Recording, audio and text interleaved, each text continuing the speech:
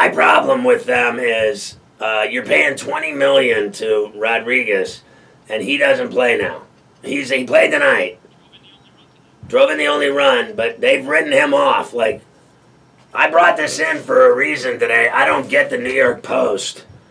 I got this. I found this paper.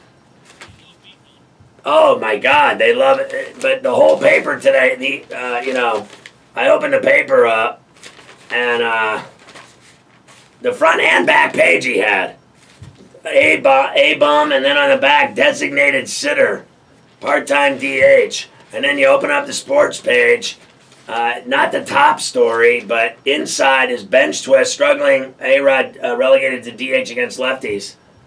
Part-time Alex, a total waste of roster space, according to the genius Joel Sherman. But what are you going to do with him? Part-time, total waste of roster space, but you owe him $20 million. What are you going to do with him?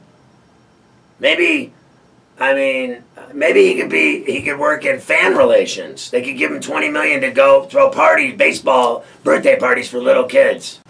Well, what they should do, frankly, is pay him this year and then just give him the $20 million to get the hell out. That's what they should do. A-Rod keeps saying he's got life in his bat still.